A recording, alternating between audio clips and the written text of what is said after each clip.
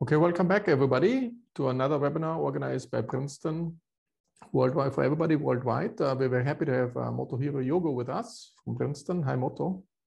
Markus. It's great to have you with us, and you're presenting some joint work with Natalie Cox and Andrew Witten. It's titled Financial Inclusion Across the United States. So we're looking forward to learn more about financial inclusion, in particular in the light of fintech and other developments, and how racial divide and other aspects can be better understood in the financial inclusion world. Before I pass on the floor to you, let me just give a few opening remarks. The first one, I would like to connect financial inclusion to resilience. And if you have better financial inclusion, you might be better to bounce back after you face a shock. And how can you include people better? They can save better, so they have a better saving tools. So that helps them ex ante to prepare for some shocks and be more resilient down the road. Or they can also prepare and be able to be better insured, so they get some compensation after facing a negative shock. That also gives them flexibility to bounce back and not be trapped in some traps or going downward spirals and all this. So all of this financial inclusion helps. And it might also be related to the resilience inequality I was pointing out in my book and earlier. If you have different people, some are able to bounce back and others are not able to bounce back, even though they have the same income and same wealth. The former, which are able to bounce back, they actually have a higher resilience, and hence they can take on more risk, they can earn some risk premia, they can take chances and opportunities others can't, and that might down the road lead to some wealth inequality. So resilience inequality is also very important, and hopefully financial inclusion will reduce this resilience inequality. The other aspect I would like to raise in terms of fintech, how does financial inclusion look today and how does it look in the future? So fintech might help us to improve financial inclusion. That's because today the marginal cost of providing these financial services through these new technologies are much lower. So that's essentially the good aspect. But let's also look a little bit into the future. So financial inclusion might become essential or necessary. So imagine today the internet, essentially, people say it's a human right to have internet, or electricity is a human right to have electricity. Perhaps in the future, it will be a human right to have financial inclusion, because we can essentially not live without financial services. So the power to not to be included is actually the punishment is much more severe. So, and that gives actually the fintech companies also some power to exclude. If you throw somebody out, you can punish somebody. So imagine these days you can always fall back on cash, but if there's no cash anymore, we do everything with online payment, and suddenly the platforms kick you out. The exclusion power is way more powerful once you have financial inclusion. We all got used to it, and I would like to understand this as well. Of course, you could argue these platforms have a better enforcement technology. They can enforce debt contracts because they can exclude people and punish them severely. But the question is, do we want that? And so how should we regulate this to make sure that financial inclusion by some fintech companies doesn't become too powerful and is still in the private interest, even for poor people? So that's essentially another issue I would like to raise. Who is deciding this? Is private firms deciding it, whether you can exclude somebody from services or not? And then I would like to come to the questions. Moto raised some poll questions, and I'm curious to see your answers, and here are the answers. So the first question is, do you know an American adult who does not have a bank account? And the question was answered. This 13% said, yes, they know somebody, but the majority, 87%, don't know anybody who has not a bank account. Do you know anybody who doesn't have a retirement account? That's much more 50-50. So 54% know somebody and 46% don't know anybody. The third question was, what do you think is the most important factor in the geographical difference which determines, whether financial participation occurs or not? Is it race? That's what 16% said. Is it income? 62% said income is the most important factor. And access to banks and other financial services, 20%, and other factors, only 2%. And finally, the fourth question was, should actually the government require, state or federal government, to offer that employers have to offer some retirement accounts to their employees. And over a third strongly agree with that. And another third agree with that. So it's 2/3 essentially have agree or strongly agree. 20%, 21% are neutral, 8% disagree, and almost nobody strongly disagrees. Only 3% strongly disagree. So with these answers, I give the floor to Moto, who will enlighten us what he has learned from looking through some fantastic data about financial inclusion in the United States across, and what are the driving factors, whether people are included or excluded, and that they can be part of the financial services the industry is providing. Thanks again, Moto. I'm looking forward to your presentation. Thank you very much, Markus, for this opportunity to present my work joint with Andrew Witten, who's at the U.S. Treasury Department, and my colleague at Princeton, Natalie Cox.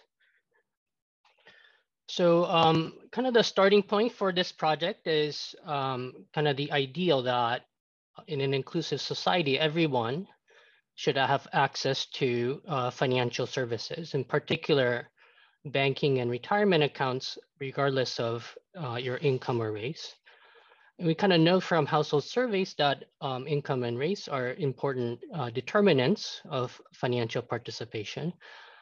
As wonderful as household surveys are, they do have some limitations. One is that they're typically small samples. They have a limited panel dimension. For example, the survey of consumer finances, we observe cross-sections of households that are not necessarily linked over time. And then the third is potential measurement error that comes with survey data. So in this project, we use big data from essentially all the tax records for US households. And we focus on age 50 to 59, which is kind of the critical part of your life cycle where households are starting to think about savings for retirement. And we covered the sample from 2008 to 2018. And what this big data allows us to do is do detailed geographic analysis that would not be possible with survey data that are smaller samples. So we can really look very closely at the geographic zip code level to see how financial participation correlates with things like income, race, or access to financial or banking services. And then the second thing we can do is we can evaluate recent state laws that require employers to offer a retirement plan. And I'll be talking more about that a little later.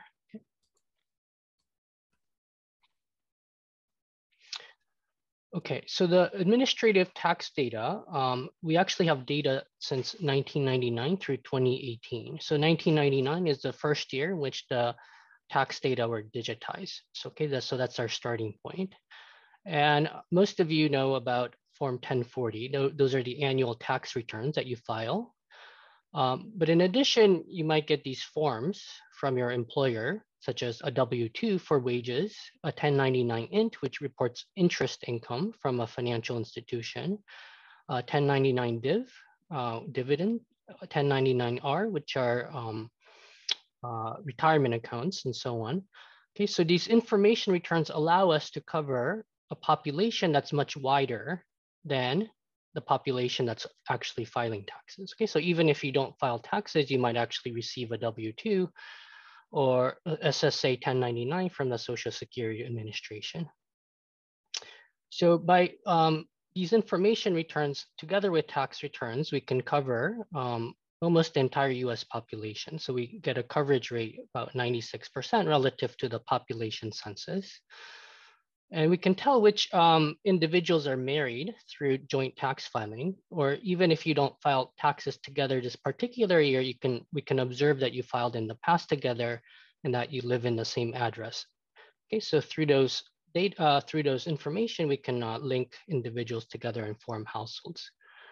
Okay, and our measure of income in the data is we observe a 5-year history of your income. We take an average, and we call that usual income. So, okay, so this 5-year averaging allows us to kind of say what your usual level of income is that smoothes over like bonuses or fluctuations that are only temporary. So Moto, can I ask you a question? Mm-hmm. You know, a lot of the unbanked people in the US, they're, you know, some of them are illegally here or they're in hiding. So does your data capture them too, or is essentially only the guys who file taxes? But if I'm illegally here, do I have to file taxes? Or do I file taxes or not? Oh, so just to be clear, the information returns go out to people who don't even file taxes, right? So if you work for an employer and earn wages, I get a W-2. Now, whether I file a tax return is my decision, and lots of individuals choose not to file even though they receive a W-2 because their income is below the threshold for paying taxes.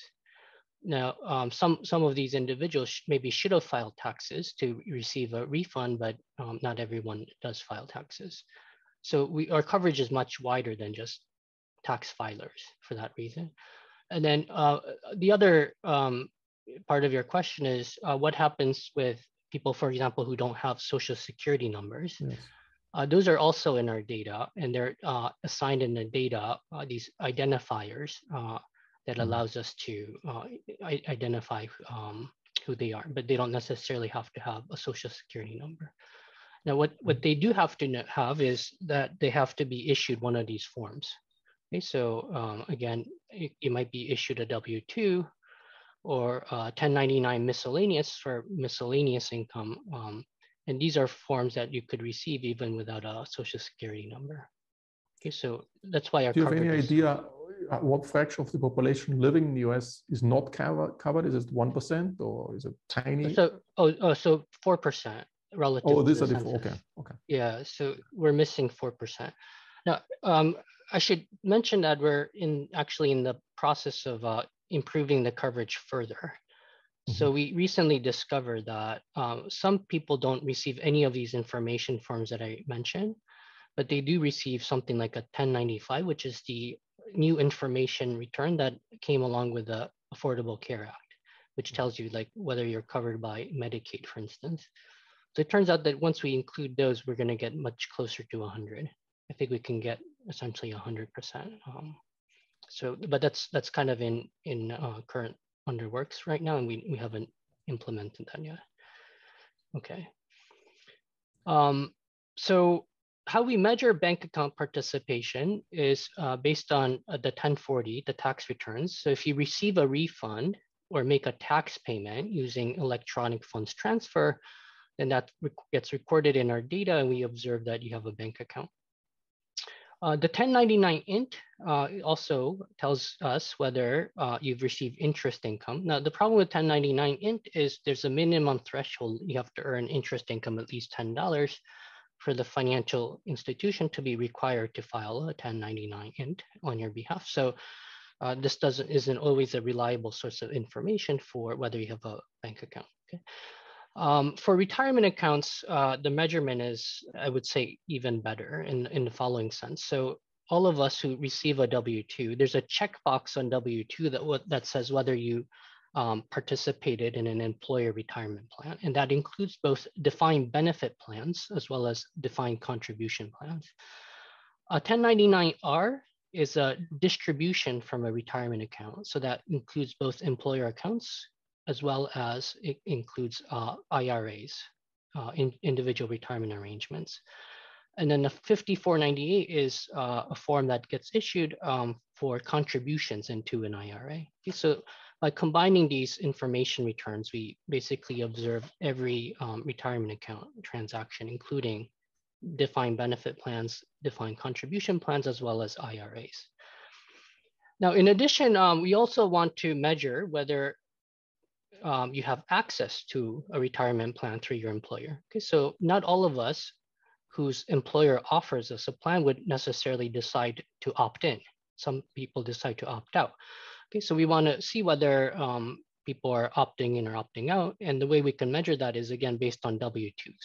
Okay, so I observe all the W-2s, right? So I can tell whether for a given employer, so EIN stands for employer identifier number. So for a given employer, I can see whether the checkbox on the W-2 is checked to see if anyone at this firm has a retirement account, right? So from that, I can tell whether the employees in that employer are eligible or potentially eligible for contributing to a retirement plan.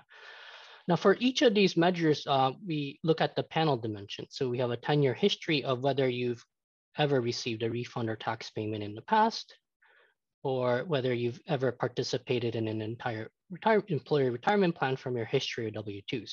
So once we considered that fact that we need a 10-year history to measure these variables, we end up with our final sample of 2008 to 2018. Okay, so one thing we were concerned about is maybe because the tax so data— you threw away some data because earlier you said you're from 1999 onwards. Now you only started 2008. Is this correct? Or? Yes, because the 2008 observation that I have is based on the history from 1999 to 2008. Oh, okay. So for each year, I have a 10-year look back period. Okay, fair enough. So then, okay. Thanks. Yeah, so that's 2008's earliest year in which I have a full 10-year history to measure my variables. One thing we were worried about is because the tax returns are kind of a flow-based measure, right? That's like whether you contributed to a retirement account this year or whether you filed taxes this year using electronic funds transfer. There's a potential risk that we undermeasure participation, right? Because you could be in a situation where you have a bank account, but you happen to not file taxes this year. Okay, so one way to kind of assess whether we're like severely undermeasuring financial participation is we can take the average of financial participation in our data. So in 2016, households at the lowest income quintile, so this is the lowest 20th percentile of income, 82% of those households actually had a bank account according to our measurement. Now, if we're under measuring this, then this should be lower than what it is in the survey of consumer finances, which is actually 76%. So if anything, we're actually like getting a higher estimate of financial participation than the SCF. Now, if you look at the highest income groups, okay, so households in the highest income quintile between 80 and 100%, then 100% of those households have a bank account regardless of whether you're measured in the SCF or in the tax data. Okay, so kind of the measurement at the top is not affected by which data you use, but the measurement at the bottom seems somewhat sensitive to which source you're looking at, whether the tax data or the SCF. Okay, and we're digging more. What does the SCF data have? The administrative tax data doesn't. In a sense, you said it almost has 96% of the population, no? Yeah. So there's two hypotheses. One is that the remaining 4% that we don't measure might be all non-participants, and that would reconcile this gap. And so that we're trying to close in on that hypothesis by trying to get closer to 100%. But the other one is SCF is not a perfect sample either, right? So it is a survey. It does require people to, answer the survey and answer them accurately and so on. So kind of the way in which economics research is proceeding these days is survey data are still very useful and we still use them. But the administrative data gives us like an additional measurement where sometimes we discover that things that we thought were facts in the survey data are no longer true when we try to measure them. The survey of consumer finances, are they zooming in on the very poor ones, or they're just, and what? It's supposed to be a representative sample of the US. Okay. So in theory, we're trying to measure the same thing. In practice, it's not exactly the same. So the standard errors on this 76% could be quite high, in a sense. So I computed the standard errors. The standard errors are no more than 1%. Okay. So 76 plus or minus 1% is the standard error. So it's like it's pretty tight actually. So the standard errors wouldn't be able to explain the differences entirely. How many people are involved in this survey? Around let's see, around 7,000. Okay. In our age group, 50 to 59. And in your tax data, there are millions, no? Yeah, in my tax data, I have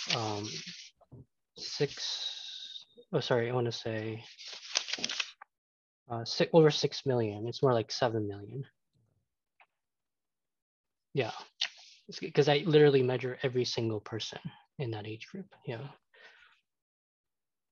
Okay, so in terms of retirement account participation, these numbers are actually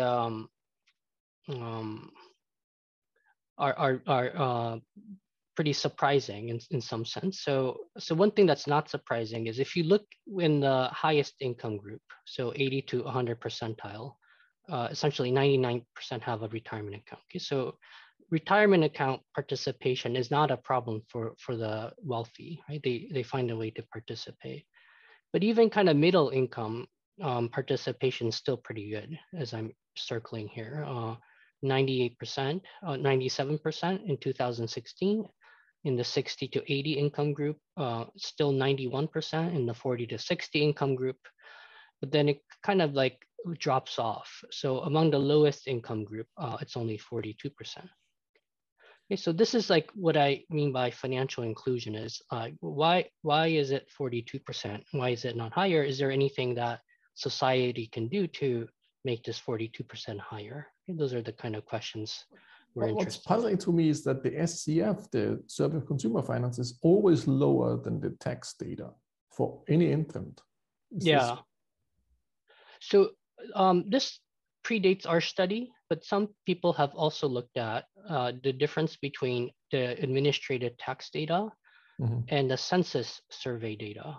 And what they always find is survey data systematically seem to underreport retirement account participation relative also to people tax don't data. want to report that they have a retirement account. So it's either they don't want to report or they forget that they have one. Okay. So suppose like you're not a consistent contributor, or you switch jobs in the last 10 years. You might have contributed 5 years ago at your previous job, but you forgot to report it in a survey. Or if you have a defined, if you have a defined benefit plan, it might be even worse. Because if you have a defined benefit plan, you're technically have a retirement account, but you're not contributing it to it actively. So you might not even realize that you have one. Okay.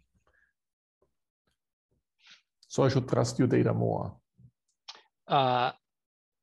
Yes, subject to some caveats, but yeah, we're trying to literally measure every single person. So that's kind of the spirit of the exercise. One thing that's interesting is like how are people participating in retirement accounts? So the key number is in the lowest income group, 42% participate, right? But then is it through employers, IRAs, or both? So 25% only have a employer plan, 6% have only an IRA, and 11% have both. Okay, so predominantly among the lowest income group, right, the way in which they participate is not by going to Fidelity and opening up your own IRA.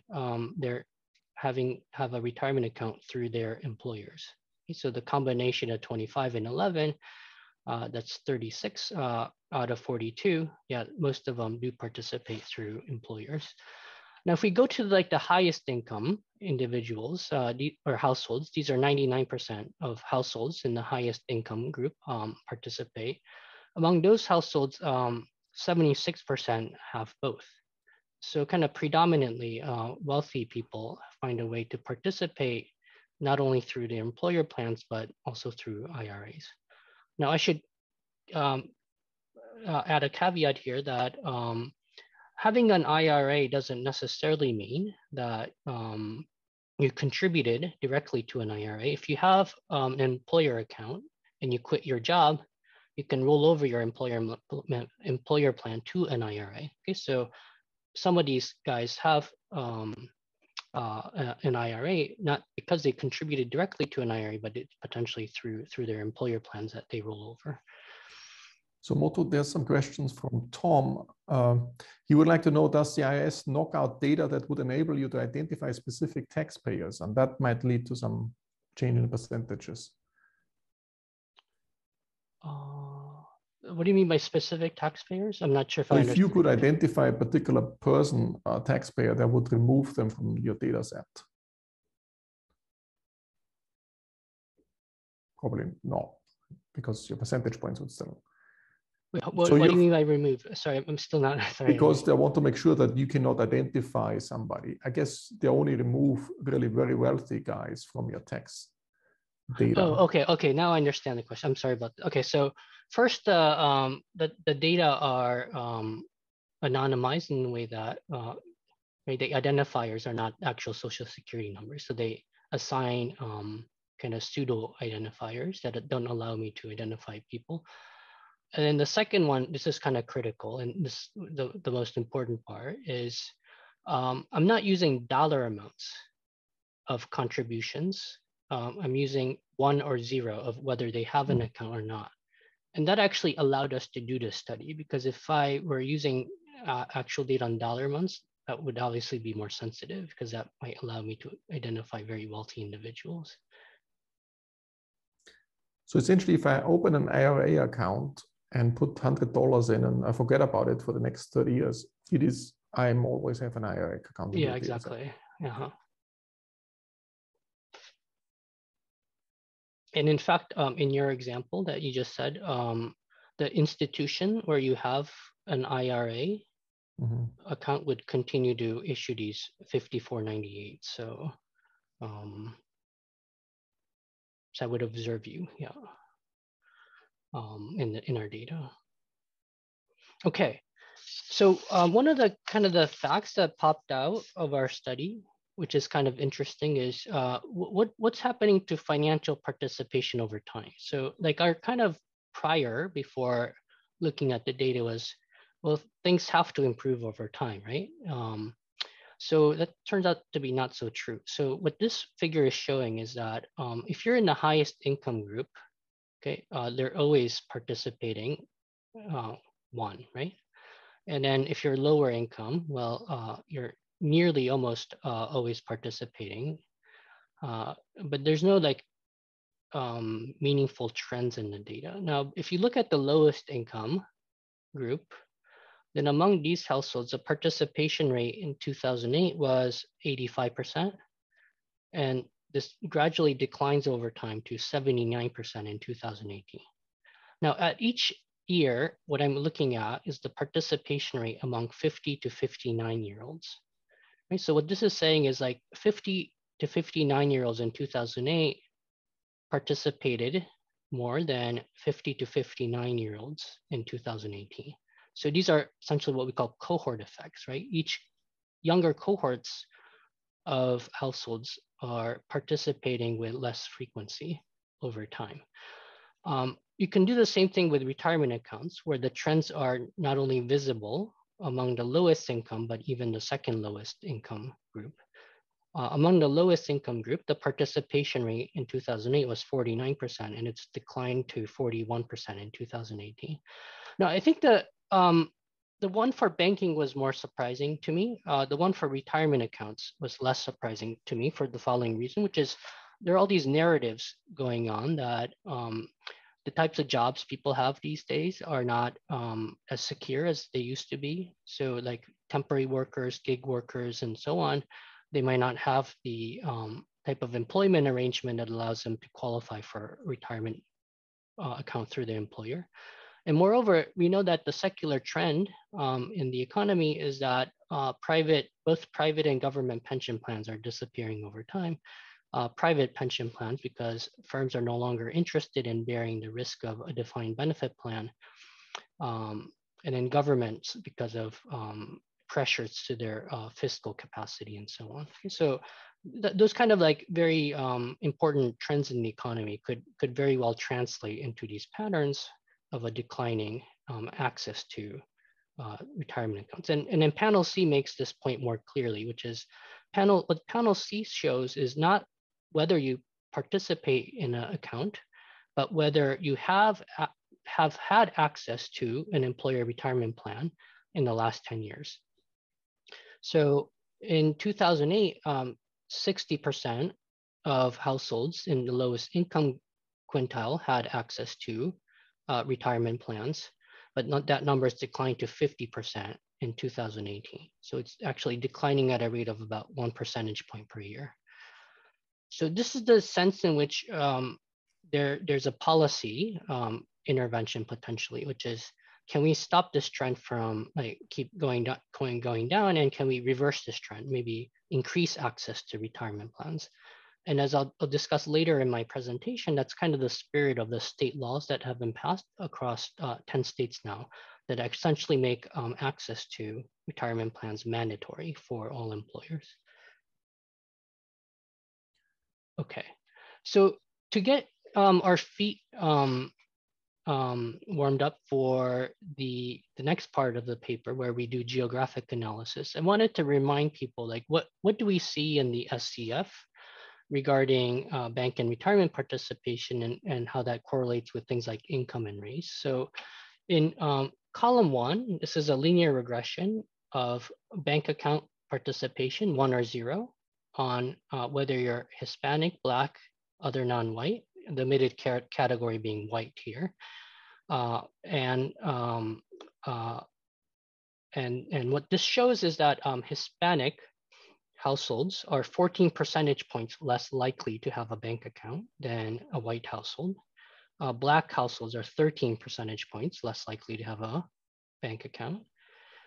If we control for income here, right? Income is a very important determinant of financial participation, but bank account participation still correlates with whether the household's Hispanic or Black, okay, by 9 percentage points difference. So what this is saying is income is important, but doesn't seem to explain away the correlation between financial participation and race. And then same thing with retirement accounts. So Hispanic households are 33 percentage points less likely to have a retirement account. Black households, 22, relative to white households. And if we control for income in column 4, these numbers decline a little bit, but it's still 21 percentage point difference between Hispanics and whites, and 9 percentage points between Blacks and whites.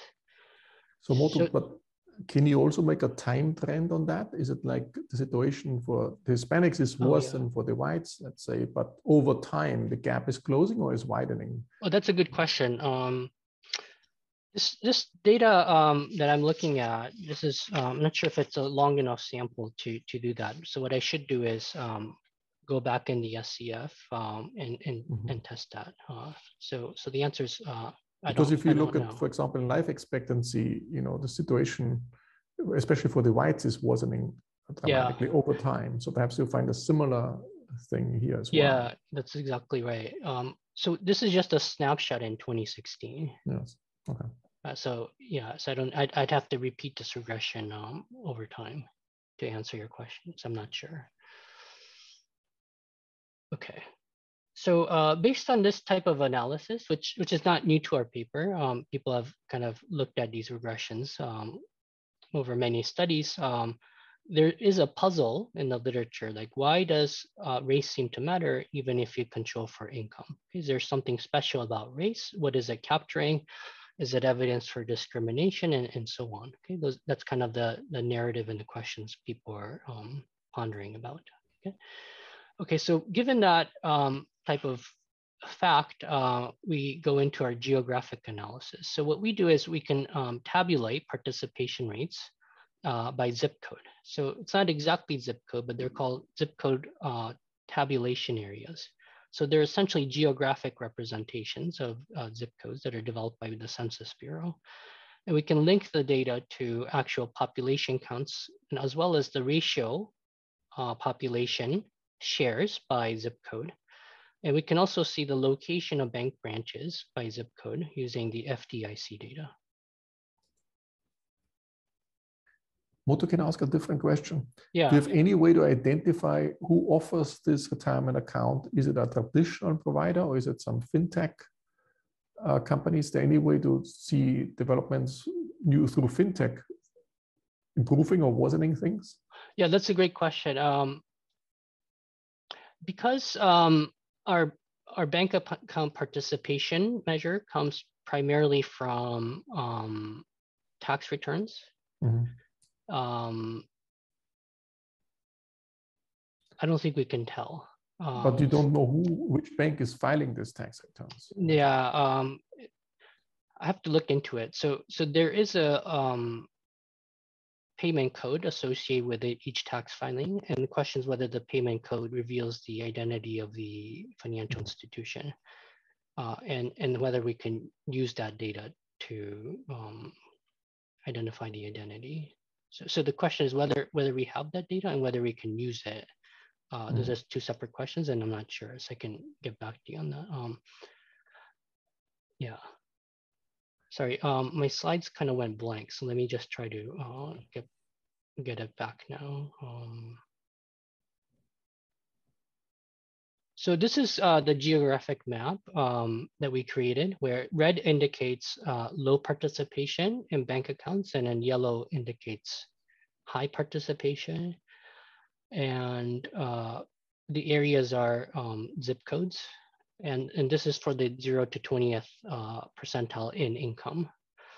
So what you see here is it's not like the South is all red and the coasts are all yellow. It's kind of like mixed. So based on this kind of analysis and as well as regression analysis, we actually figured out that these geographic differences in participation is very significant, even once you control for commuter zones. So commuter zones are representations of counties where counties that feed into the same labor markets, they're called a commuting zone. So there's about fewer than 1,000 commuting zones in the US. So once we control for commuting zones, we can see that even within commuting zones, there's a lot of geographic variation in participation rates. So what that prompted us to do. Want to have a question, Don? I might miss something, but it looks like in areas with higher population density, there's fewer people are banked compared to populations where there is areas where the population density is much lower. Or is this just it's just yeah. So that's exactly one of the things I tried is see if participation correlates with the population density. It does, but not very strongly. So your eyes like misleading you in thinking that this is related. Because if you look at the states on the West Coast, not California, it looks like it's pretty yellow and not so dark, but it's just because there's nobody living there. Or... Yeah. Oh, so the shade indicates density too, right? So what you want to look for is very deep red shades. That means like highly populated, but also low participation. And then the point is that that's happening all throughout the coasts. And it's not like particular to South coasts, commuting zones, and so on. It's like this is like variations happening even within commuting zones. Is what. So just to understand, the darkness is a population density, and the color is the participation. That's exactly right. But you know, dark orange might be very close to red. Yeah. So okay. Yeah. So yeah. So what you're looking for is like a troubled area is something like a very deep red, right? Because that deep red means like red means low participation. Deep means that it's high population. Yeah. And then you shouldn't pay attention too much to like yellow. That's not very like these areas, right? Where it's yellow, but these are low populated. Yeah. So I think the one way to kind of summarize this data is to kind of run regressions of zip code level participation on measures of at the geographic level. So we can look at racial composition by zip code, average income by zip code, and see also whether it correlates with location of banks by zip code. Okay, so this is a kind of a big table, but let me go through each column, and I think it's going to clarify some of the questions you just had. So on the first column, this is like the simplest specification where we run a cross-sectional regression of zip code level participation in bank accounts on the fraction of the population that's Hispanic, Black, Asian, other non-white, and the omitted category again is white. So we get about a 27% R squared, and you see that these coefficients on Hispanic and Black are negative and highly statistically significant. Okay, so in zip codes where the Hispanic population is 1 percentage point higher, then the participation in bank accounts is 1 basis point lower. Okay. So in column 2, what we do is we control for commuting zone fixed effects. So now what this column 2 is asking is this correlation between race and participation at the zip code level due to like differences in like geographic areas that are broad, or is it like kind of micro variation within local geographic areas? So what the commuting zones do is it says that, well, there's a common level of participation, let's say, in the New York metropolitan area. Okay, so once we control for that, is there any remaining variation in the New York metropolitan area that is explained by racial differences? And the answer is yes. So you see that if anything, the coefficient on Hispanic and Black actually become more negative. So now it's like 7 percentage point differences. Okay. So what this prompted us to do is, well, so what you really need to be looking for is there's something like different within the New York metropolitan area where, right, some households are, some neighborhoods that are more Hispanic, or some neighborhoods that are more Black. There's some differences in participation rates that's not entirely explained by these geographic measures. So one obvious candidate to us initially was, well, maybe it's that in zip codes where Hispanic or Black population shares are higher, those are zip codes where banks don't locate. Okay, so there are fewer bank branches in those areas, and as a consequence, these households do not have access to financial services. And unfortunately, that variable seems to do nothing. So it's not really correlated with the frequency at which you observe bank branches within a zip code.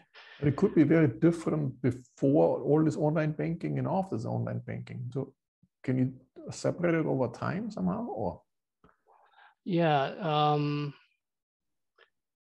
we run this regression like in 2008 versus 2018, which might not be like enough of a time series to tell apart, but it doesn't seem like it's sensitive to, yeah, it's not a time thing. It's kind of a cross-sectional. And the explanation is that with online banking, the branches don't matter so much anymore,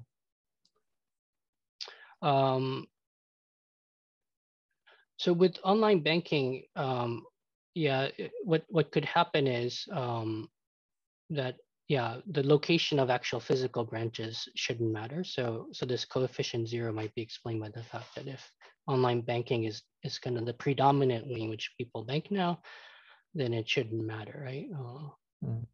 So you're right that to the extent that online banking is important, our variable might not be capturing the right thing here. But you cannot run it for your 1999 data or whatever?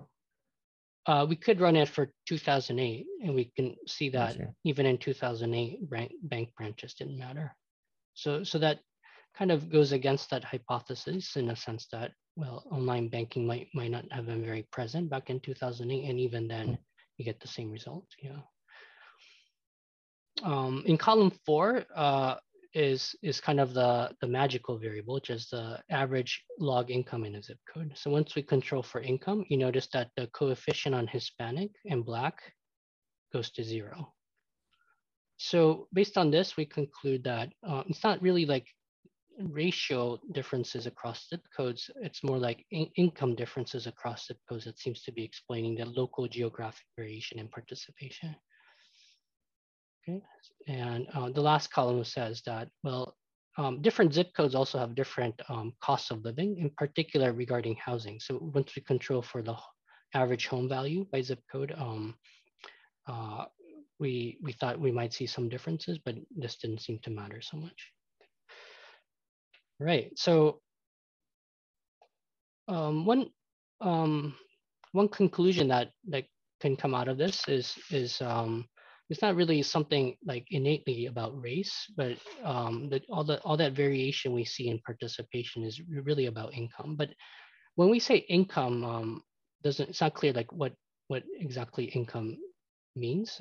So the direct effects of income is obvious ones. Like if you don't have enough income, you're not going to save. So you have no need for a bank account or retirement account.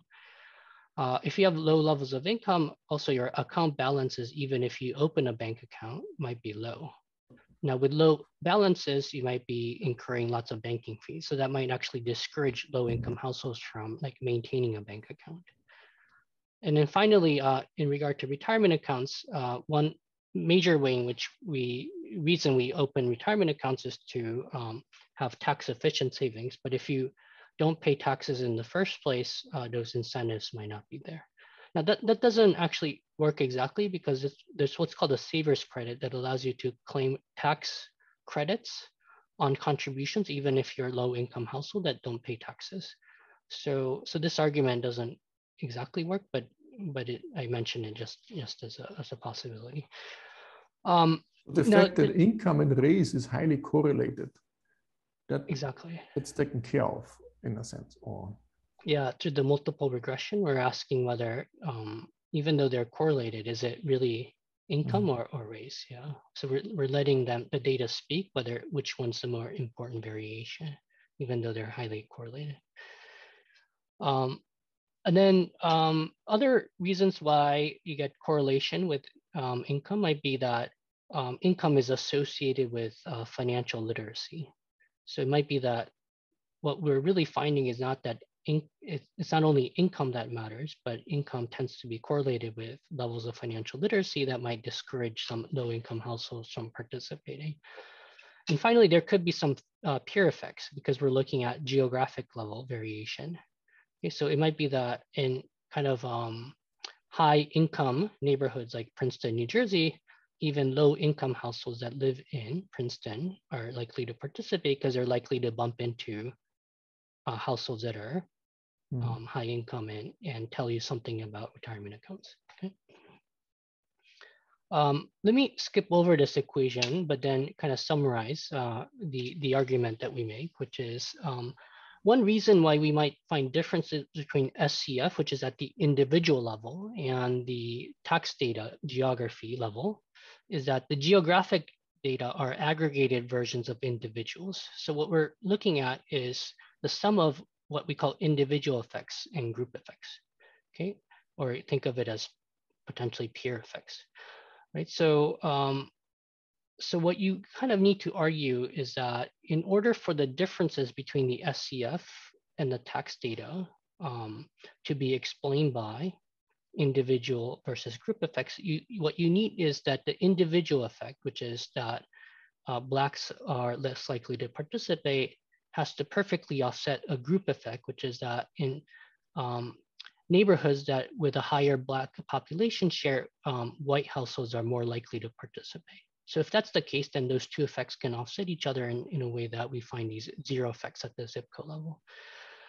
But what's kind of hard to argue or hard to believe about this argument is that the individual effect and group effects have to exactly offset each other to get a zero effect, right? So it's like a knife edge scenario that seems unlikely.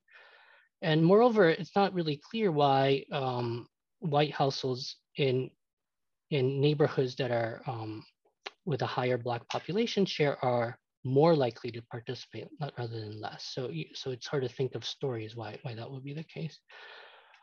So a simpler story that we think is more compelling is simply that income could be mismeasured in the SCF. Okay, so you get the classic attenuation error in economics, which is in the SCF as income is mismeasured, it's going to be picked up by something that's correlated with income but better measured, namely race. But once we measure income more accurately in the tax data, then this attenuation bias goes away and you get a cleaner relationship between income and participation. Okay, so that's kind of our preferred story now based on analysis of our data. Now, okay. And then the last thing we wanted to show you was that employer retirement plans are an important way in which people participate.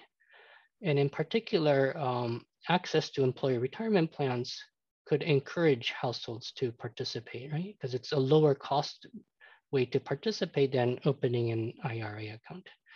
Now, the problem is if you run a regression of whether you participate in a retirement account on whether you have access to an employer plan, there's an obvious endogeneity bias, which is that workers in the cross-section have heterogeneous desire for retirement saving. So those that want to save for retirement sort into those employers that actually offer these plans. Okay, so then that's the bias that you would get in an OLS regression. So instead, we do instrumental variables. And our idea is that we can look at the cross-section of individuals in 2018. And we can look back to their W-2 in 1999 when they were much younger, at between age 31 to 40.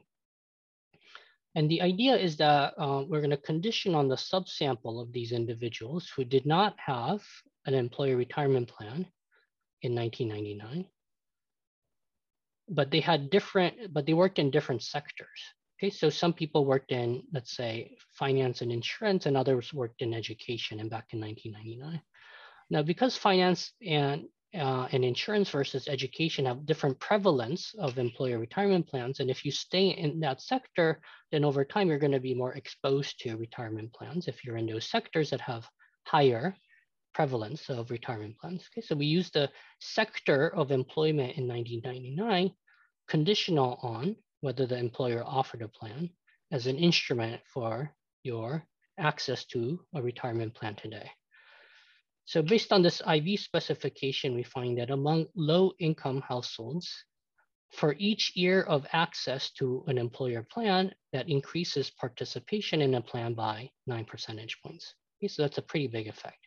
And this big effect is also true for middle-income households in the 28 to 40 and 40 to 60 percentile of income. Now, based on this IV regression, what we do is we do a policy counterfactual, which is suppose we increase access to employer plans by offering it universally. And this is not a plan that, a policy counterfactual that we came up with. This is actually state law and now across 10 states. And the intention of this state law is to kind of fill a gap in access to employer retirement plans, especially among smaller employers that have traditionally offered employer plans. So these are the 10 states that actually have this law in place now, including my home state of New Jersey. So in New Jersey, it's called a Secure Choice Program. And what this does is if you are an employer that does not offer a plan already, then you have to offer the Secure Choice Program to all your employees. If you are a firm that has at least 25 workers and have been in business at least 2 years. Okay, and once the workers get enrolled into this program, they can opt out. But if they do not opt out, then the default contribution rate into this program is 3%. So your 3% of your wages automatically contributed to this state plan. Okay, so essentially it's making contributions to a retirement plan a default option, and it's enrolling essentially all workers through this state law. So we can do this policy counterfactual in our data, which is suppose in the last 10 years, this program were offered to the actual households in our data. So what that actually means is in each year in which these workers were were working and received a W-2, suppose that we assume that they had access to an employer plan. Okay, so we turn like these dummy variables that are 0 if you had no access into ones, okay, counterfactually assuming that they had access. Then we can compute the predicted change in retirement account participation.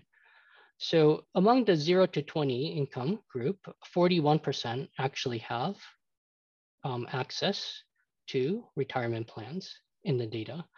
Okay, but under this policy counterfactual, that would go up to 41% have participate in retirement accounts currently, but under this policy counterfactual, that number would go up to 58%. Okay, so it's like an average treatment effect of 17 percentage points.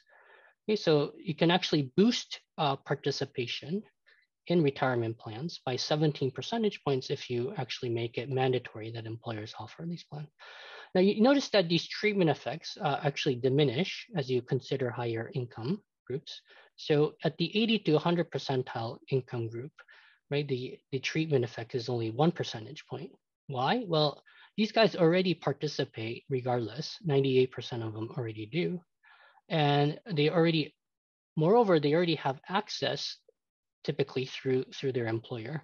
Okay, so mandating that employers offer these plans has no effect because first, they would participate anyway, and they already have access through their current employer. So kind of the key policy implications of this is that tax incentives that encourage retirement savings at the level of individuals might not work so well because we've been doing that forever and retirement plan participation is still low. But encouraging employers to offer these plans might have a bigger effect. Okay, so in particular, these mandates for employers to offer retirement plans could have a potentially big effect on participation, especially for low-income households. Okay. All right. So what's your most likely explanation for this finding? Is it a purely behavioral story, inattention, and that leads to this, or is it? Yeah, so I think it's kind of the behavioral story. Like nudge is, if you tell people, well, if you work for a small employer, you have to go to Fidelity and open your own IRA.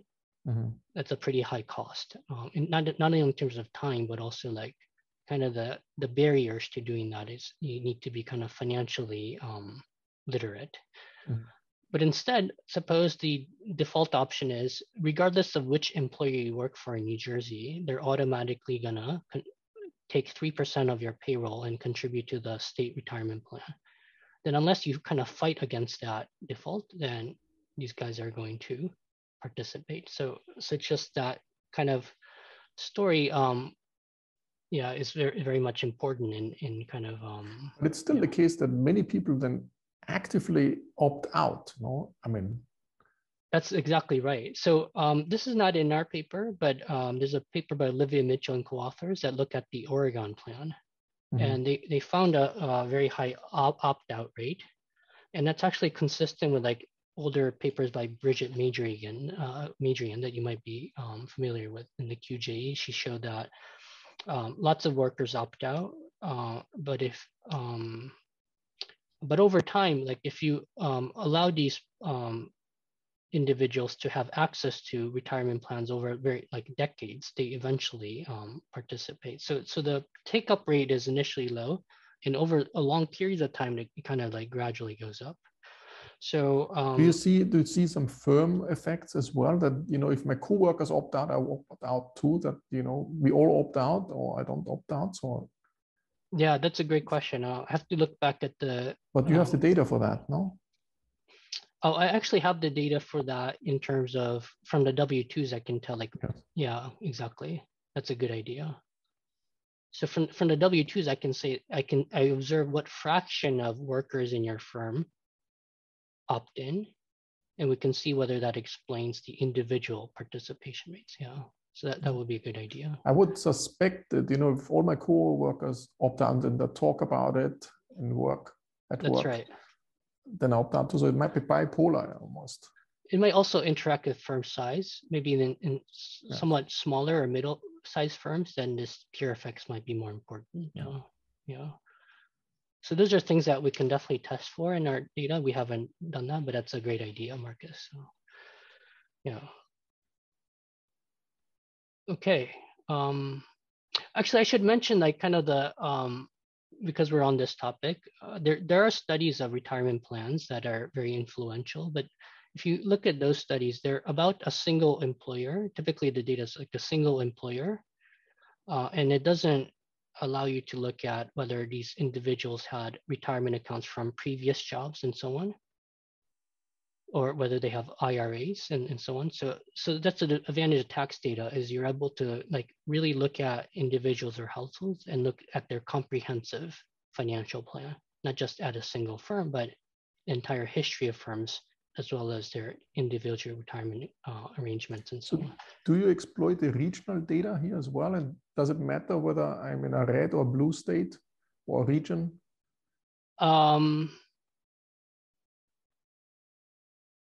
We haven't done that. So yeah, we can try to test for group effects or peer effects. So yeah. Suppose I throw in as a specification, like the participation rate in the Princeton area. Mm-hmm. Does that explain individual participation in Princeton? That would be like a good way to test for, yeah, peer effects. So we haven't done that at all, but that's definitely something that the data allows us to do. Very good. I don't know how much time we have left. We are running over time already. Oh, okay. So let me stop here. Perhaps you want to summarize. Perhaps you can come back to the poll and say what surprised you the most by the participants, or do you agree with them what they predicted? I'm very much encouraged by this particular audience. Indicated that they think it's a good idea for employers to offer a retirement plan. And I was very encouraged by those numbers. So as you mentioned, Marcus, 2/3 either agree or strongly agree. And maybe, unfortunately, this is my fault. The wording in that question wasn't super clear, as someone pointed out in the chat, which is, what does it mean to require employers to offer? That means that employers don't necessarily have to contribute to the plan. Well, all they're doing is giving an opportunity for workers to enroll in a plan.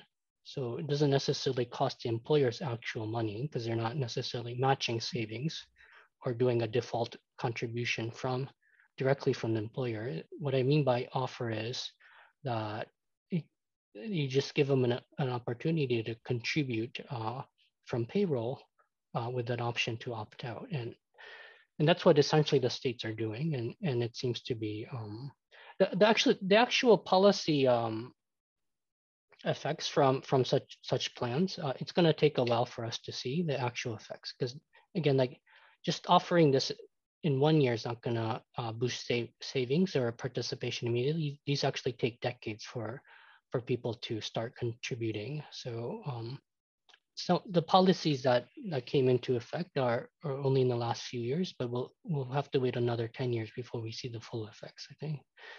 I'm not sure whether there's so much time to wait for another 10 years. Yeah.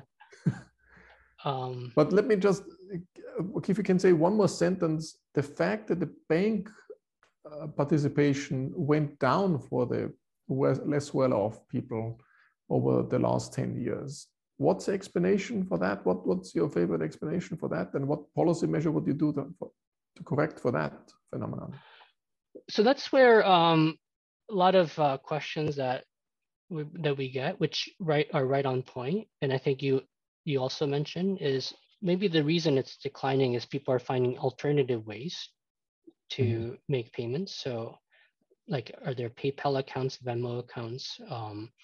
Are there maybe Walmart apparently has some payment cards that allow you to like. And then essentially, then it doesn't show up in your tax data. So if you have a Venmo account or PayPal account, it does not show up. So it's like substitution into like more informal ways of making payments.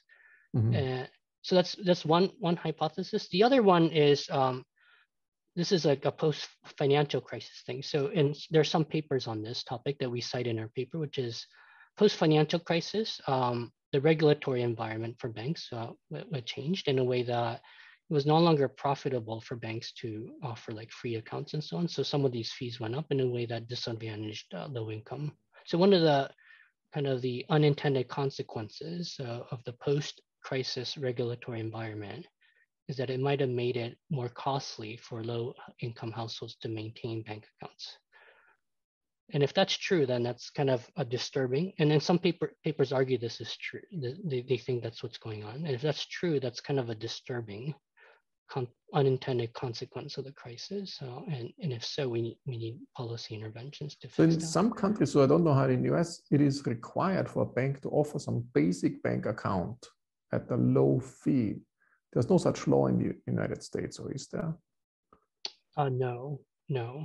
That's another potential policy implication is to do a price control on fees for low account balances. Can I actually spend 1 minute just showing you one last thing that I wanted to, and this touches upon your point about fintech. So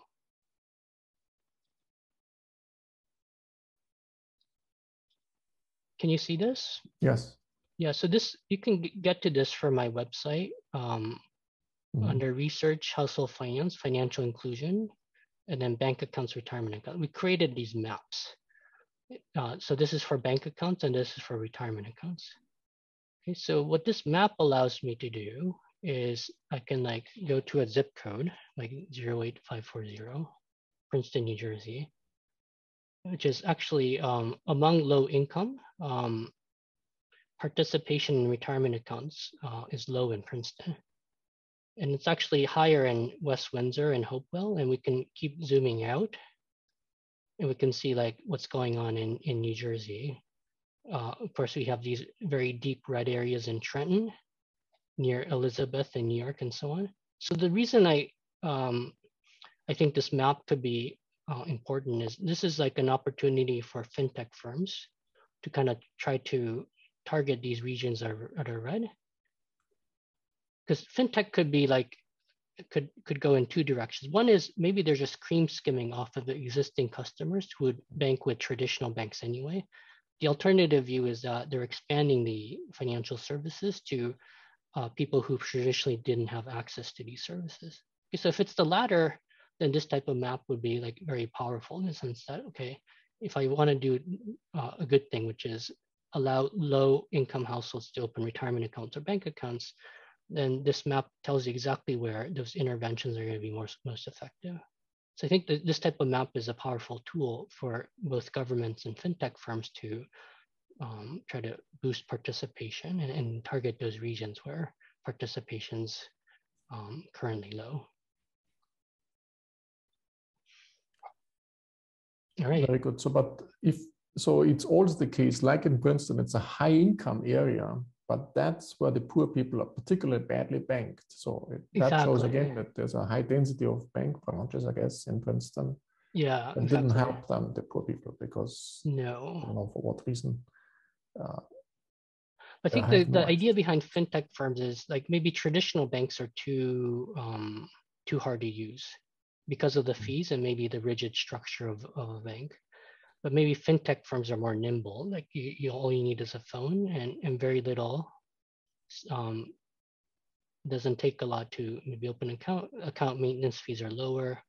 Maybe they're able to reach these households. Maybe that's kind of one view. And if that's true, we're hoping that this type of tool could help those fintech firms do what they're intending to do in a much more targeted way. Very good. I think that is opening a business model for a fintech company to really do something good for society, and hopefully somebody will pick it up. And thanks a lot, Moto.